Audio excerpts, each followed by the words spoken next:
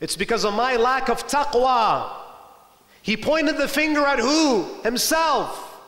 Imam al-Ridha alayhi salam says, أَوْحَى اللَّهُ إِلَيْهِ.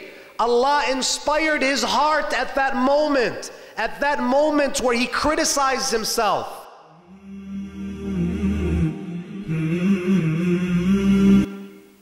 Being critical of yourself.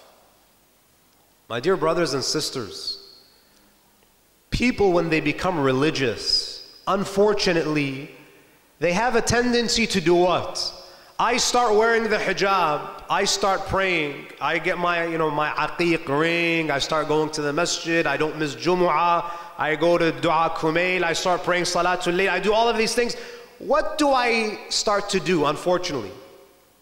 I start to judge other people. I start to feel that I'm superior to them. I start to criticize those who are less religious than I am. I shift my focus away from tazkiyatul nafs to what? Tazkiyatul ghayr. I try to purify other people. I focus on other people. There's a beautiful hadith from Imam Ali ibn Musa al-Ridha salawatullahi alayhi, Allahumma salli, where he says, Inna rajulan min bani Israel. There was a man from Bani Israel. Abadallaha arba'ina sana. He worshipped Allah, devoted himself to ibadah for 40 years. Walam yuqbal min. But 40 years of ibadah was not accepted. He was worshipping, doing all of these rituals for 40 years, and he saw there was no improvement. Some of us, we've been praying for 10, 15, 20 years, coming to majalis 10, 15, 20, 30 years, and we're the same people we were 30 years ago. There's no improvement. The Imam al-Ridha says when he saw that there was no improvement, that he's not progressing, he blamed himself. He took responsibility. He says, this is my fault.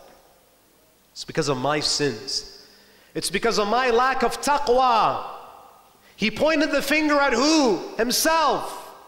Imam al-Ridha alayhi salam says, أَوْحَى اللَّهُ إِلَيْهِ. Allah inspired his heart at that moment where he criticized himself.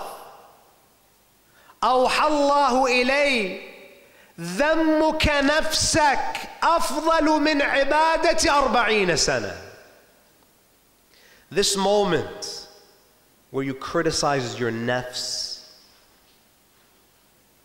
where you criticized yourself, this feeling, this moment of self-examination was better than the 40 years of ibadah.